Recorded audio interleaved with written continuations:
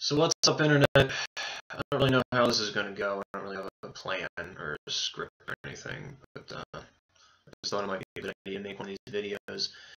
I've never made a YouTube video before. I've written a blog before that nobody ever read, I think mainly because the posts are so ridiculously long. No one really felt like reading them as far as I know. But this is the first time I've ever made a YouTube video, so here it is.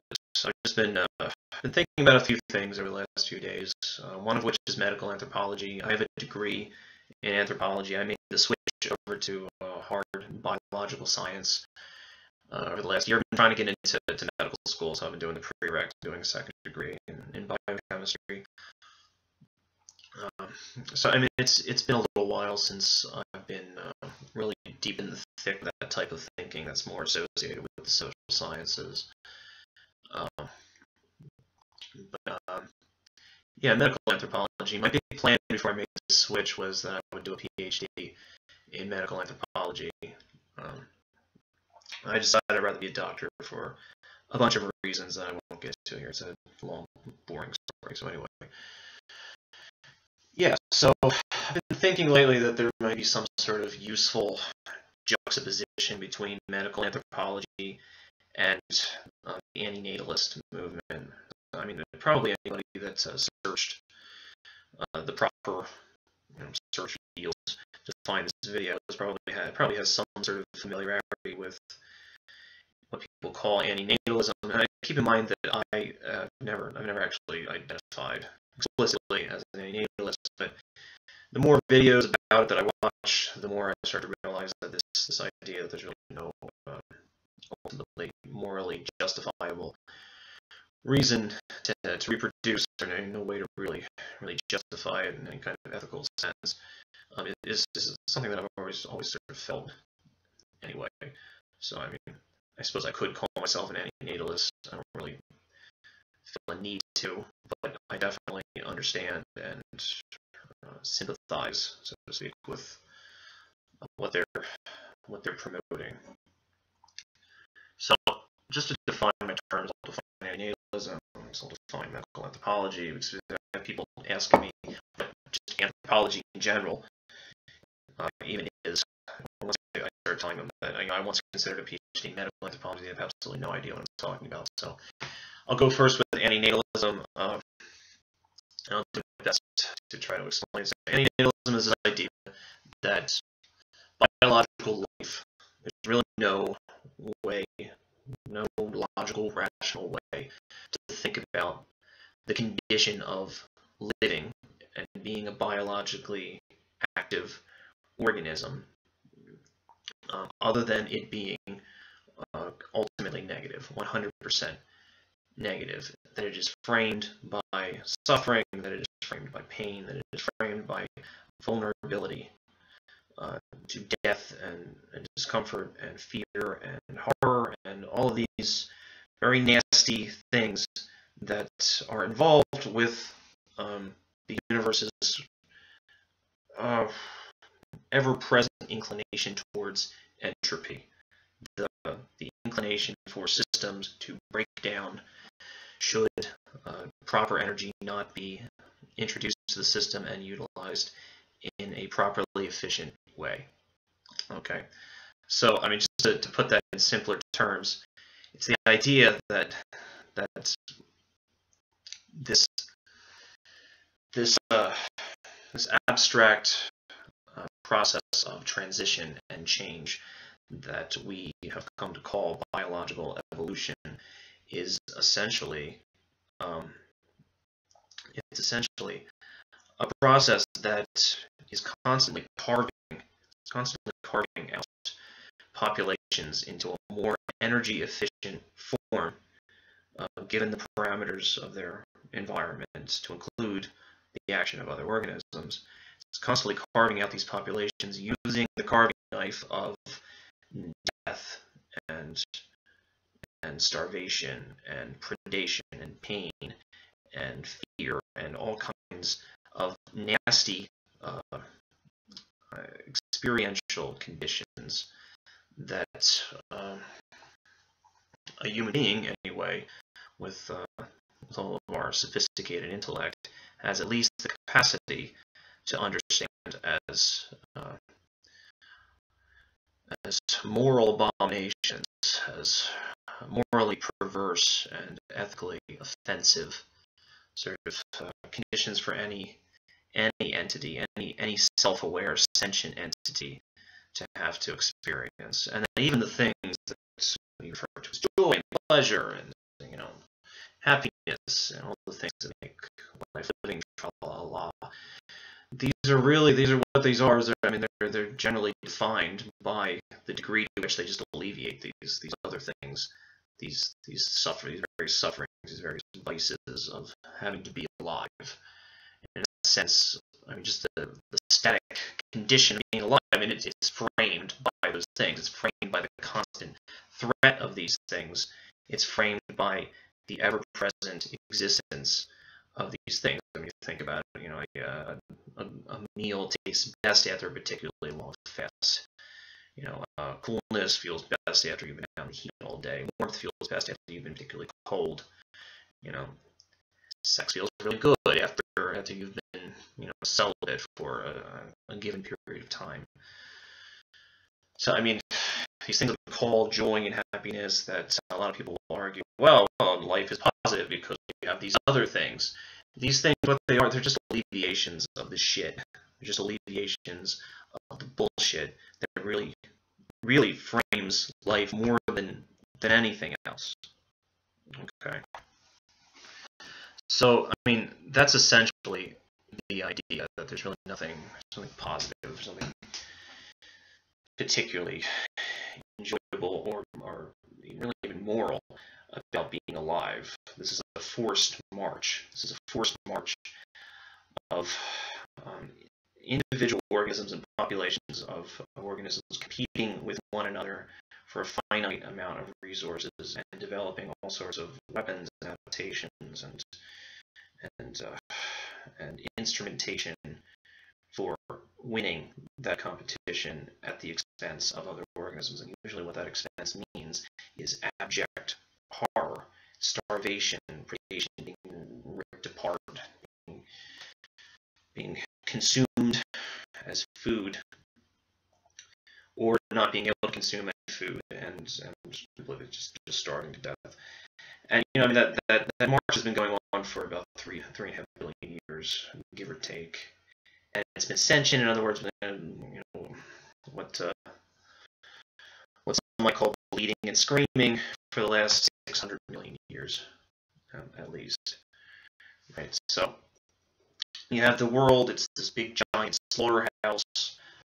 Organisms that live within this world are constantly battling to stave off the threat of entropy and death, and they're developing all sorts of abstract experiences like fear and pain and all these other various sufferings in order to do that. And the more sophisticated intellectually and biologically an organism gets, the wider the spectrum of that suffering becomes. For instance, a dog with all of its social inclinations, all of the ways it socially interacts with other members of its group, comparable to some extent to the way humans do, probably has a wider array of sufferings that it can experience than maybe a ladybug, for instance. Not that a ladybug can't suffer. I'm not necessarily saying that, but a dog has a certain psychosocial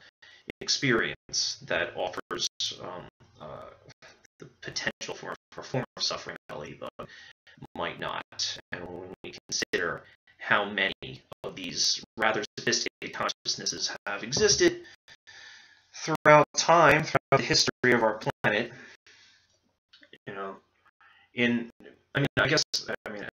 relatively insignificant amount of time if we're speaking geologically, but just the sheer amount of consciousnesses that have had this experience. When we consider that, the horror of it is, it's unfathomable. It's something that we can't really properly comprehend or wrap our brain around, and most people prefer not to think about. This is a really depressing way to look at the world, isn't it? Well, we have any respect for philosophy, I mean, just because something is uncomfortable doesn't mean it's untrue. And philosophy is generally it's a vehicle for attempting to accurately describe the reality of our circumstances, and if the reality of our circumstances really are just that depressing, I mean, it becomes a certain ethical imperative for us to pay attention to it. But most people, they don't have any interest in going down that road. So anyway, that's my best explanation of antinatalism. I mean, that's essentially, I mean, that's the backdrop of what it is. I mean, then it moves into what should be, or I mean, what shouldn't be, as it were. So I mean, what shouldn't be is that you shouldn't be pumping out new consciousnesses into this reality. You shouldn't be out there replicating yourself for no other reason than the actualization of your stupid, megamaniacal ego that wants to achieve some sense of biological immortality, dropping a little genetic version of yourself in a world that's going to survive your death. And so, yay, I get to live forever. You know, which isn't true at all. It's true in this really, you know, easily detectable, you know, symbolic sense. You know, that, you know, doesn't bear any truth in the material reality we actually live in. You know, you might feel like you're going to live forever. You're not. You're going to fucking die, and that kid is just going to go through all the same experiences that you do. But I mean, potentially. I mean, you don't really know what experience your kid is going to have. I mean, even at the far end of the socioeconomic scale, I mean, you could be Donald Trump and be able to give your kid everything. You still have absolutely no idea what might happen to that person. And more importantly, you have no idea what that person would want, or whether or not they will even enjoy being alive. You don't really know what their brain chemistry is going to be. You have no idea what deformities they may be born with, or what behavioral abnormalities they might bear during the course of their life. You have absolutely no idea. This is a complete gamble, and you're doing it with somebody else's life for a stupid purpose, stupid purpose, for pumping out one more person that represents your own sense of self-validation in the world. That's really this projection of yourself that represents your full membership in society and your full maturity as a grown-up individual, full adult, blah blah blah. And you're doing it at the potential expense of really just a horrible set of experiences that another person is going to have to experience. So antinatalism, central doctrine, essentially. Don't curse me out in the comments. I'm not saying that antinatalism is some sort of cult or religion. So, and by the way, I mean, and from what I've seen, antinatalism it gets caricatured pretty harshly. Sometimes it gets misrepresented all the time. And I apologize if I'm misrepresenting it in any way, shape, or form. I mean, a lot of times it gets described as some sort of suicide cult, or even worse, homicide cult. And I'm not going to say that there are people that probably would murder every living thing on the planet as some philosophical principle if they had the opportunity. I'm not saying that at all, but I don't believe that necessarily represents everyone that would identify with this sort of title. So, yeah, the central tenet, for lack of a better word, of the antinatalist position is that you don't have the right to subject another sentient individual to these shit, fucked up circumstances that we have created for ourselves on Earth, and that, I mean, to a certain extent, already existed before our species even evolved, which is this constantly degrading sense of order to the physical systems that we call biological organisms. I mean, this partly this sense of degrading to the order that has motivated the, at a very, very, very basic sense. I mean, this is obviously oversimplification, but that has motivated the development of all of these um, sociopolitical structures, and really the whole of our history as a species, that now just horribly stratifies us and places us into these imaginary categories of ethnicity and nationality and economic class and bloodline and all the rest of it. I mean, our experience and a lot of the horror that can go along with our experience is it's inseparably bound up with the dictates of those lines, of nepotism and racism and nationalism, more than it is, with any other sort of high-minded ideal, or any, not other, because racism and nationalism and nepotism certainly are not high-minded at all. But yeah. So I mean, there's plenty of arguments against it to go around. I won't address them all. I mean, one of the ones I find most annoying is essentially just the old cliche is odd fallacy. Is this idea, well, if we weren't supposed to reproduce, we wouldn't have all this biological machinery to do so, and that's just bullshit. I mean, it's bullshit of epic Thomas Aquinas great chain being proportions. So just because you have reproductive systems in order to reproduce them, you should. Just because I have a hand that will make a fist doesn't mean I have a right to punch in the face with it. Okay? We have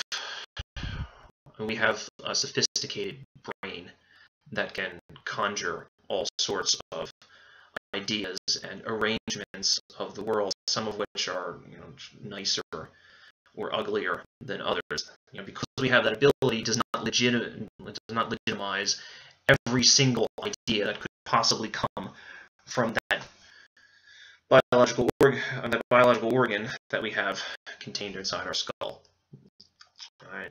So just because we can reproduce it means it's just complete babbling bullshit. The fact that nature wants us to nature doesn't want us to do anything. Nature doesn't want anything. The most conscious representation of nature is us. It's us. So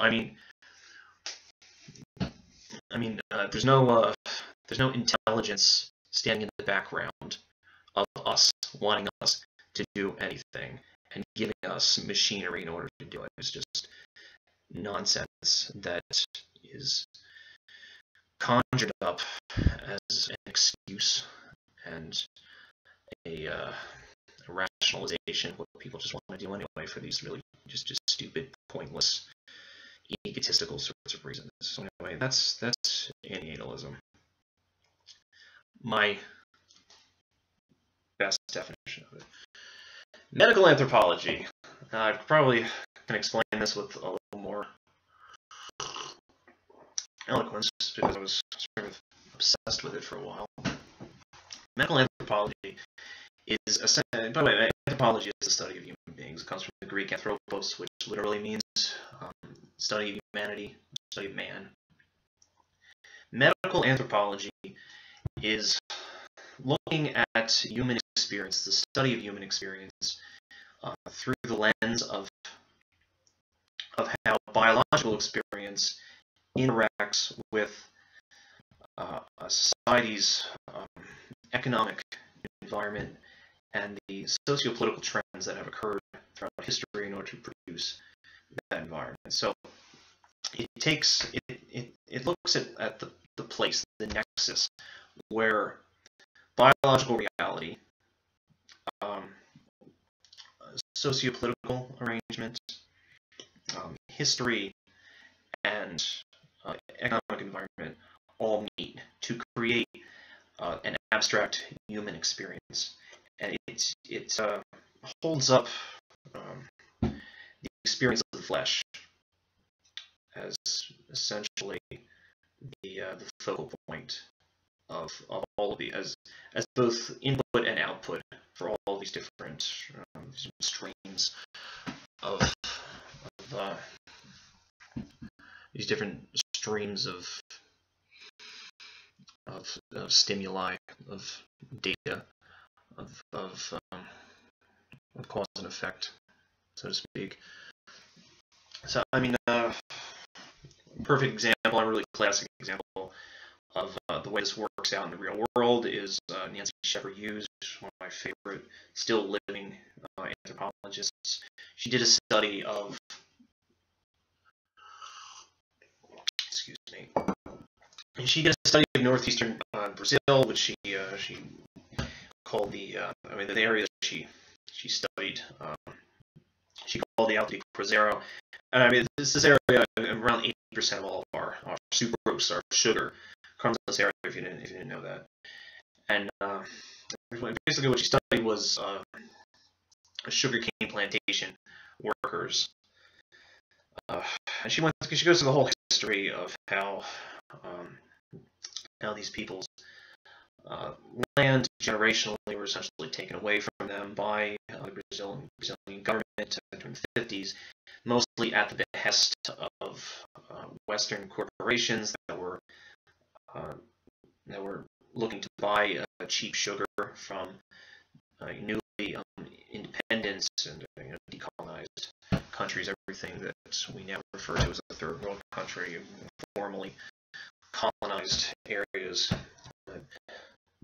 Anyway, the historical progression has left most of the people in these areas completely landless, and living in shantytown, these just wretched, just disgusting, disease-riddled shanty towns that surround sugar plantations and other cash crop plantations, but mostly sugar.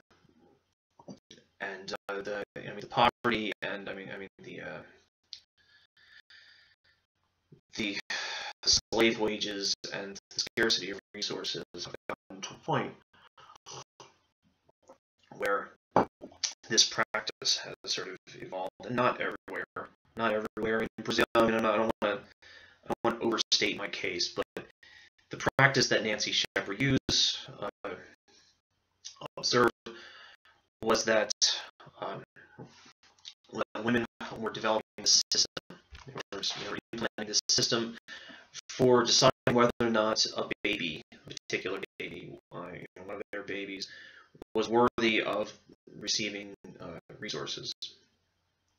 Because it's certainly, I know it seems counterintuitive, but the poorer you are, the more it's an economically sound plan. It's more strategic. It sort of is to have multiple children. The more psychologically appealing it can be, because children represent prestige and just in some cases just a tactic not to be lonely in your life, for somebody to take care of you once you get old. Blah blah blah. I don't want to digress too far into that, but anyway, this system was essentially a set of criteria for looking at a child and deciding whether or not they were active or passive acting. And if they were more on the passive side, people would come to rationalize them as being selected by Jesus from death to become an angel baby that would welcome you to the gates of heaven after you die, blah, blah, blah. So what they would do is they would essentially just set them aside in the corner of the house, in place like a house plant, and let them starve to death and not give them any food.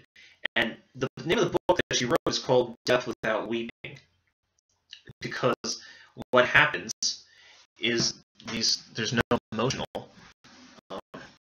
attachment to that point. There's no emotional display. There's no emotion is the point, as far as Shepherd Hughes was able to tell. These women would just let their baby die, and then they would be put into a tiny little coffin, and little girls carry the coffin down to the graveyard singing songs, and this is just how they grow up, and this is just the way things are done. And so medical anthropology, what medical anthropology says is that the biological experience that is produced by these set of historically motivated economic circumstances has created a set of psychological and sociocultural um, methods for rationalizing another derivative biological experience, and that biological experience further motivates the economic and sociopolitical environment, if only in that it helps to reinforce its perpetuation. Okay, so essentially, what a lot of medical anthropology, I won't say all, but medical anthropology looks at a lot of things that don't necessarily fall under the category of terrible and horrifying, but a great deal of it does. It's a great deal of it does deal with suffering and poverty and disease and really terrible things that people biologically have to deal with, and so socially and psychologically have to deal with, and subsequently have to culturally deal with and develop.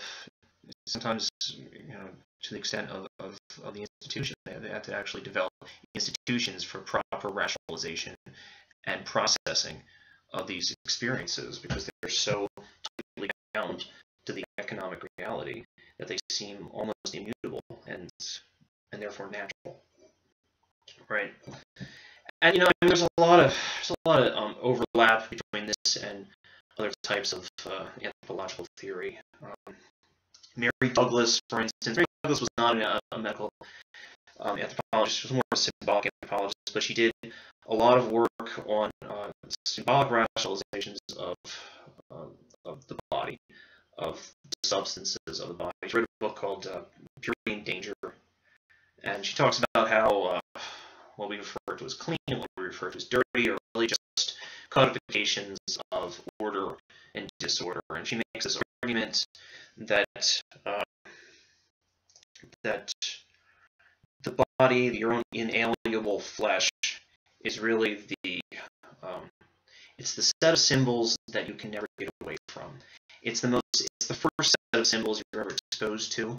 It might as well be the entire universe as far as you're concerned, because it sets this template for how you will come to rationalize everything else out in the universe, everything else in the world. However you view your own body, whatever tacit symbols for the way you arrange the rationalization of your own flesh, what the argument is that they become involved in the way that you rationalize the flesh of other people's bodies, and so that comes to inform the way that you understand and rationalize relationships between those other people, and relationships between you and them, and relationships between them and the physical environment, relationships between you and the physical environment, blah, blah, blah, so on and so forth. And so your own body becomes the core of this world that kind of radiates outward from whatever symbolic attachments you're putting on your own flesh. So anyway, those are my best explanations of the two schools of thought that I've been thinking about over the last few days, and I've just been thinking that medical anthropology might represent some sort of usefulness, some sort of use to antinatalism, just in the fact that antinatalism is sort of predicated on this idea that human beings are constantly suffering. All biological life that's sentient and has a nervous system and the ability to rationalize to some degree or another is constantly suffering and constantly vulnerable to the threat of suffering, and that this is an ethically offensive condition that we've all been thrown into, that we've all been stuck in. And to varying degrees. Just the fact that I'm able to make this video and that you're able to watch it says that we're on the higher end of things. And even still, think about all the things that could potentially happen to you.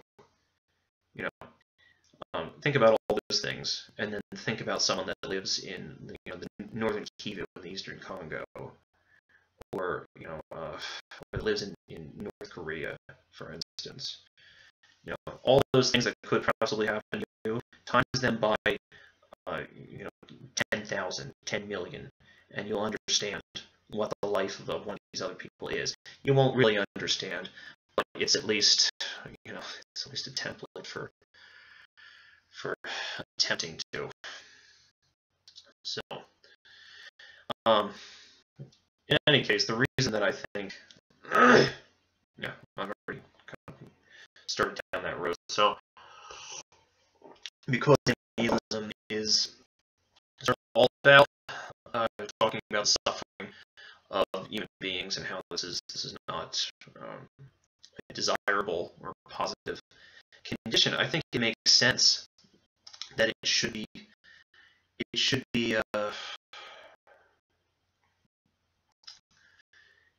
I think I'm trying to think of the best way I could really put this.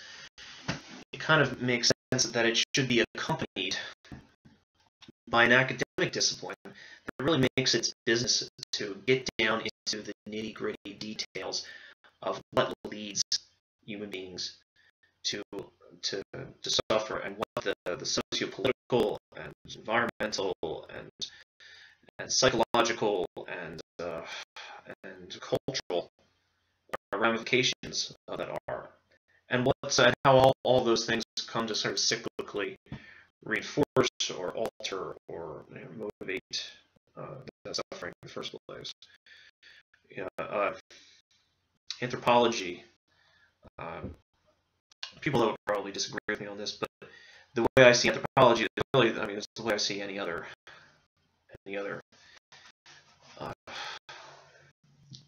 discipline that attempts to accurately describe the reality of our circumstances, or just simply the circumstances of the universe. And that is it's just trying to do that. It's not necessarily making an assertion about what should be. It's only making an assertion about what is. This is the way it is. Here is our evidence to legitimize what we're saying about the way it is.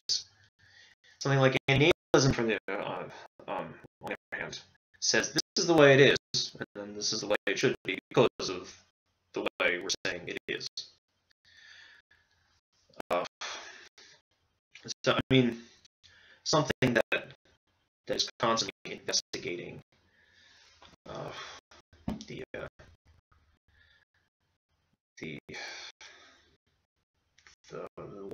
wide spectrum of how human beings, anyway. Anthropology doesn't really bother itself too much with non-human animals, but the way human beings are suffering, the reasons why they're suffering, the ways that they deal with suffering, why they rationalize it, the detailed experience of that suffering, and the larger ramifications and consequences of that suffering. It's an academic discipline that so involves itself with this sort of experience and sort of set of conditions, seems like probably one of the most appropriate schools of thought to accompany the "this is the way it is" side of a philosophy that holds that life is ultimately negative because of the problem of suffering, and our complete, I won't say inability, our complete unwillingness to do anything about it. With the exception of a few individuals that really don't make much impact in comparison to just the endless onslaught of just selfish, disgusting, consumptive greed and exploitation and violence and brutality and all the rest of it that produces the means for people like me. I'm involved myself in this too for the time being. People like me and people like you to actualize our ridiculous egos and have an iPhone and have a computer that we can make YouTube videos on and play video games and drive a nice car and have clothes, and these are the products of slavery and economic devastation, environmental devastation, war, and puppet regimes, and all sorts of neocolonial nonsense that really has been going on since we've become sedentary, economically stratified animals, but has been going on in the specific form that we know since at least the beginning of what we call colonization, and arguably it is a tradition that dates back almost 500 years. You know, I mean, the Shepherd Hughes example. I mean, that's very much an example of what you would call neo-colonization. I don't think it's too far into that. Maybe I'll make a video about neo-colonization at some point. But I mean, essentially, what this is, I mean, since the liberation of all of these colonized countries that were, I use the word liberation quite loosely. Since the liberation of these countries, since the end of World War II, namely because we didn't have the money, and I say we as the Western countries did not have the money any longer to directly militarily occupy these countries, shove a gun in someone's face and say, you will mine these resources, you will grow these resources, you will tap rubber trees for these resources. And so colonization had to end. Since the liberation of these countries, we've had a set of economic maneuverings be set up, a systematic method of Western countries being able to economically suppress all these various populations and create an exploitable pool of starvation and desperation that can then be used and utilized in the form of cheap labor. Because when you're starving to death, when you have AIDS, when you have tuberculosis, when your children are dying in front of you from malnutrition, you thank whatever God you believe in for 10 cents an hour to go work at a factory. And really, I mean, this is the lifeblood. This is the fuel of our society. This is the world you live in. This is not some sad example of suffering that just goes on in another world that you'll never see. This is in your world. It's absolutely a part of everything that you experience day to day, because your entire life is essentially defined by your material culture, everything that you physically interact with, all this technology and all this nonsense, all this bullshit that comes from Malaysia and China and South America, and is just busting with raw resources, minerals that were probably mined in Africa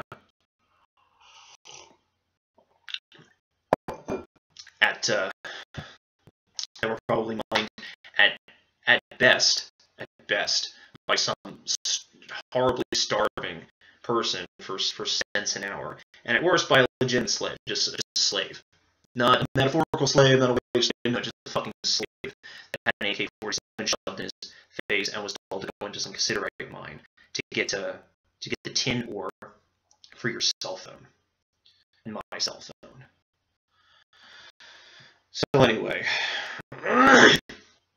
what I wanted to talk about, and I guess what I have talked about in the last 40 minutes, I guess I'll pose this, otherwise it just seems like a waste of time. Is that I think medical anthropology has a lot to offer antinatalism. I think people that identify explicitly as antinatalists would be well served to develop a healthy interest in reading some of the foundational literature. Things like Paul Farmer, Shepherd Hughes. Again, Mary Douglas is not a medical anthropologist, but I think she has a lot to offer to medical anthropology, and she does. And in the same way, I think she probably has a bit to offer to the background theory and explanation of what people call antinatalism. So that's my spiel. I don't really have anything else to say. So I'm gonna say goodbye now, say night, and I'm gonna go tackle my mountain of zoology homework. Anyway, you all have a good night. Thanks for sitting all the way through this, if that's what you did. And yeah, see you later.